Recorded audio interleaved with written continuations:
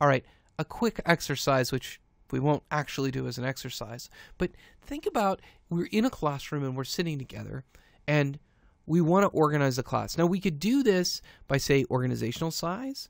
It's a ordered list of groups, say, people who have more than 10,000 employees, 10 to 5,000, 5,000 to 1,000, so on and so forth.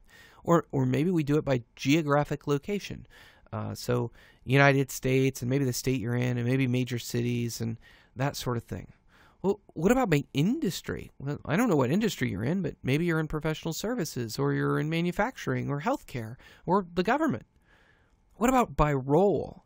Maybe we could organize our virtual classroom here by what role you have in the organization. Are you the CEO, CIO, director, manager, supervisor, grunt?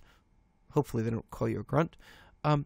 Maybe we could order our class, our virtual class here by gender or height or ethnicity or heck by first name and last name. I know when I was a kid, sometimes we'd get sorted in the classroom by last name, which was always annoying. I was B, so I was always up in front.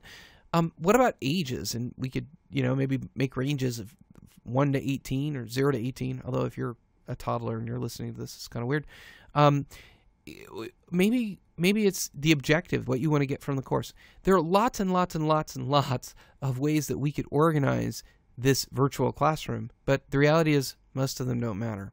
So our goal here, as we're talking about information architecture, is to focus you in on the things that matter, to help you figure out which things are useful and which ones aren't. Let's take a look at the different modules in the course, and we can take a look at how we'll help you through that process.